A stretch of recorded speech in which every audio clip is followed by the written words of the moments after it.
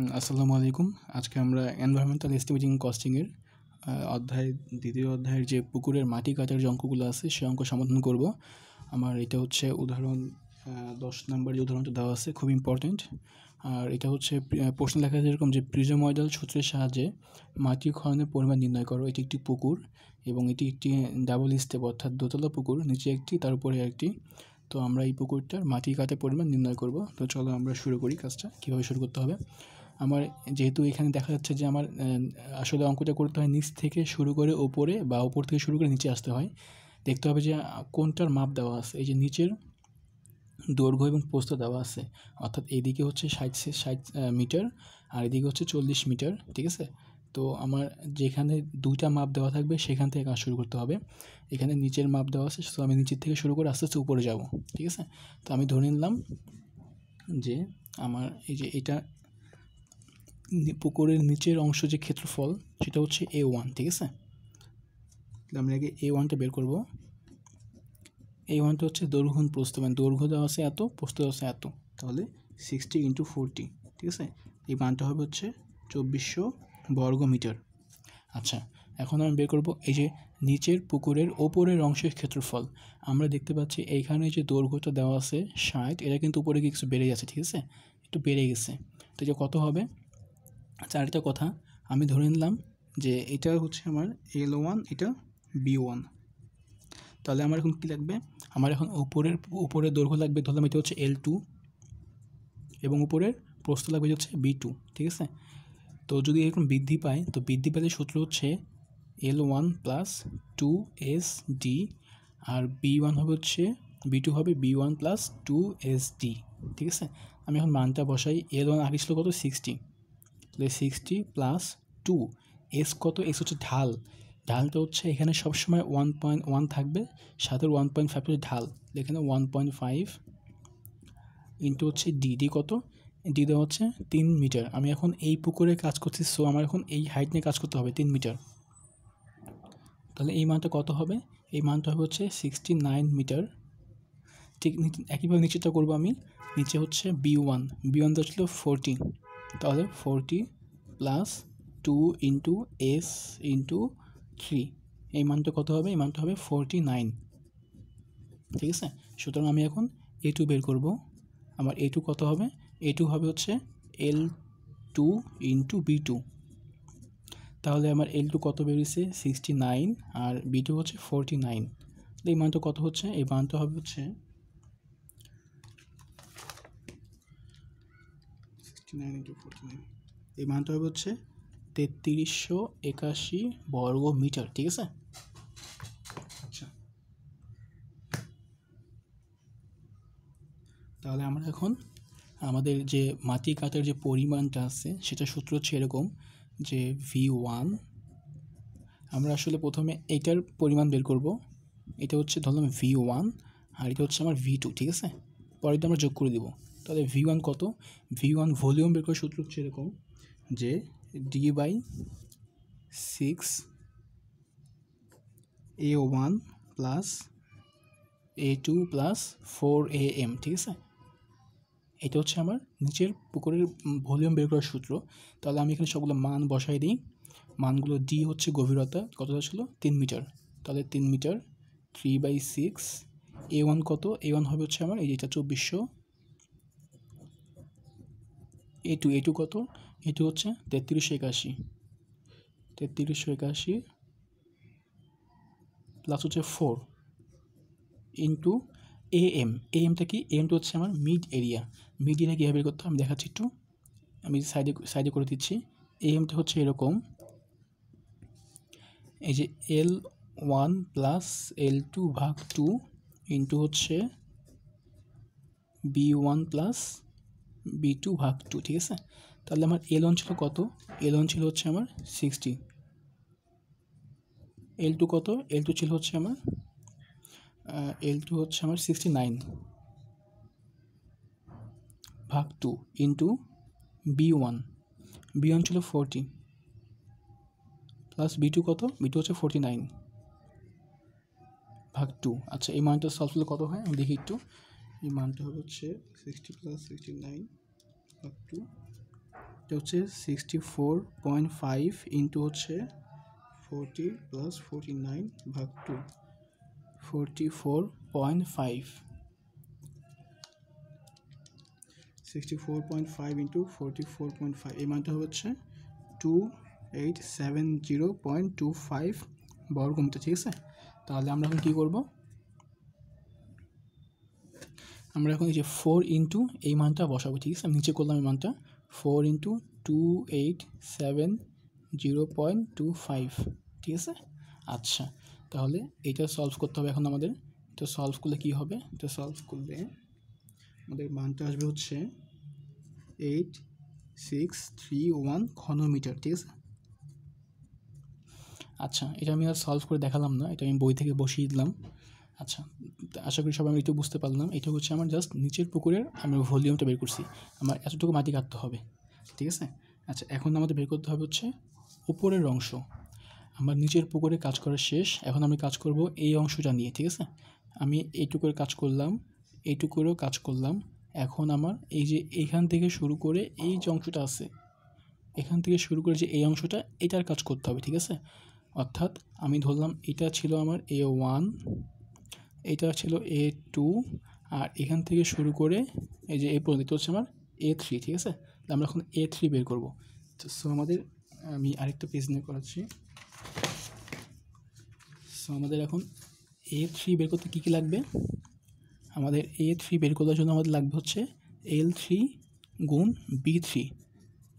ঠিক আছে, তাহলে আমাদের আগে বের করতে হবে হচ্ছে L3 বের করি আমরা। তাহলে L3 কত হবে, আচ্ছা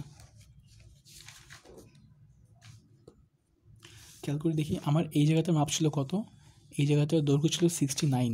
ঠিক আছে,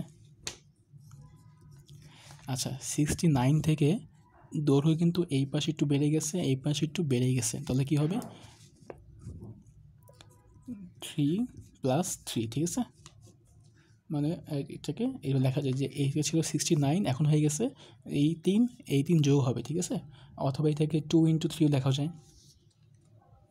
সেই মানটা কত হবে, এই মানটা হবে 75। তারপরে B3 আসি, B3 ছিল কত, B3 আমার এখানে ছিল হচ্ছে 14, সরি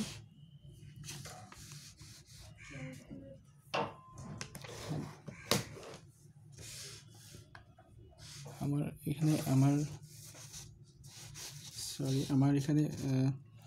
এখানে B2 কত ছিল, B2 ছিল হচ্ছে আমার 49। ঠিক আছে, তাহলে 49 + 3 + 3, কারণ পোস্টের দিকেও যোগ হবে এই মানটা, যা থাকবে সেই মানটা অলওয়েজ দুইটা যোগ করতে হবে, কারণ দুই পাশে বৃদ্ধি পাচ্ছে।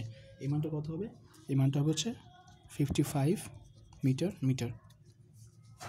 ঠিক আছে, আচ্ছা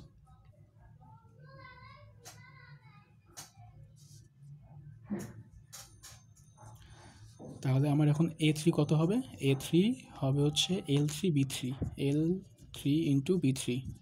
আমার L3 কত আছে, L3 হচ্ছে 75, আর B3 কত, B3 হচ্ছে 55।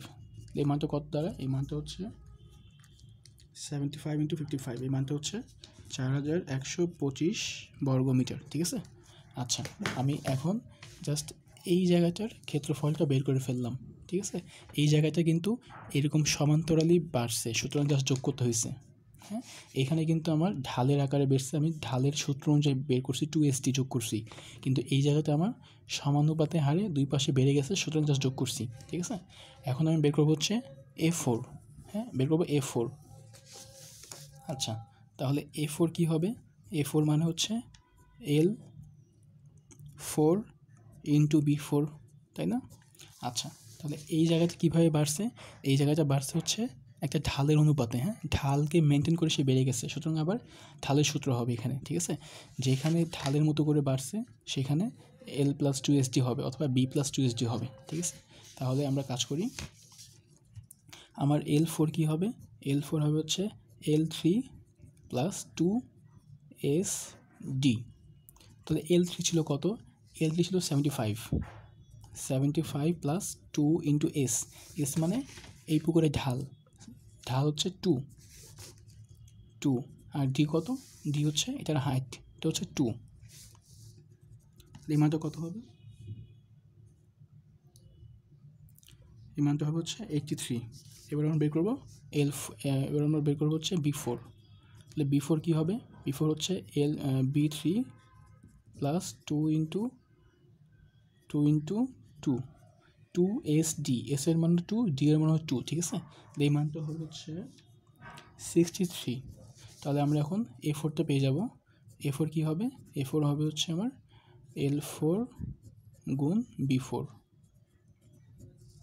তাহলে কত? 83 ইন্টু 63। এই মানটা কত হবে? 5229 বর্গ মিটার, ঠিক আছে। আচ্ছা, এটা আমি পেয়ে গেলাম। এখন আমরা আবার আমরা সূত্র বসাবো।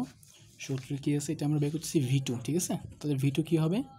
A3 plus A4 plus 4AM।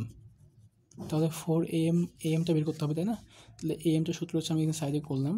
AM-টা হচ্ছে এখানে কী হবে? এখানে হবে L3 প্লাস L4 ভাগ 2 ইন্টু B3 প্লাস B4 ভাগ 2। তাহলে L3 কত? L3 ছিল আমার হচ্ছে 75 আর L4 হচ্ছে 83। তাহলে 75 প্লাস 83 ভাগ 2, তারপরে B4 আর B3 ছিল কত? 55 আর B4 হবে হচ্ছে 63। তাহলে 55 আর 63, এটা 63, ঠিক আছে। এটা 63 ভাগ 2, এর মানটা কত আসবে?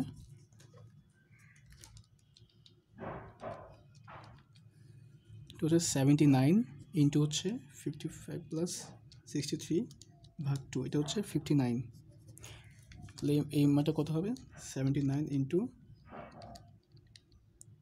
59, এটা হচ্ছে 4661, ঠিক আছে, বর্গমিটার। আমি এখন এই মান এখানে বসাবো। আমার A3 ছিল কত? আমার A3 ছিল হচ্ছে 4125 প্লাস A4 কত হবে? A4 ছিল হচ্ছে আমার 5229, ঠিক আছে। 5229 প্লাস 4 ইন্টু AM। আমি M কত বের করছি? AM পাইছি হচ্ছে 4661। তাহলে এই মানটা সলভ করলে কত হবে?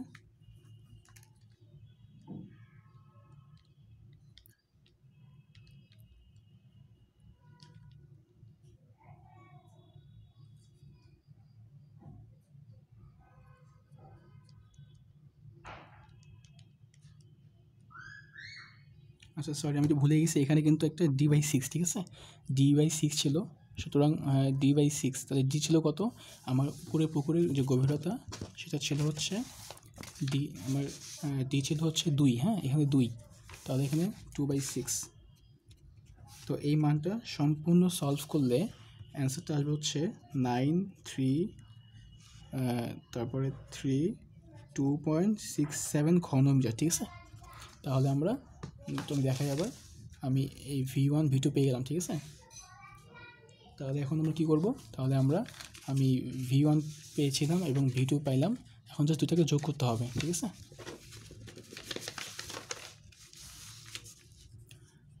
অতএব মোট মাটি কাটার পরিমাণ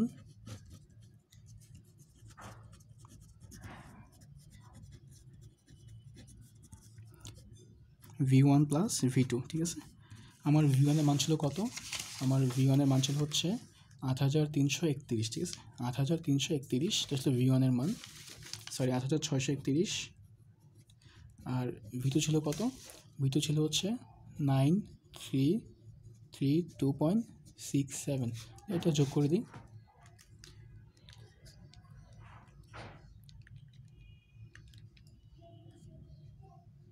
মানটা হবে হচ্ছে 1793.67 ঘনমিটার, ঠিক আছে। এটাই হচ্ছে অ্যান্সার। এই অঙ্কটি খুব ইম্পর্টেন্ট একটি অঙ্ক, পরীক্ষা আসার জন্য এটি একটি বড় প্রশ্ন পরীক্ষায় আসে, ঠিক আছে। আশা করি সবাই বুঝতে পারলাম। কারো কোনো সমস্যা থাকলে পরে কমেন্ট করলে আমি আবার এটা সমাধান করে দিব।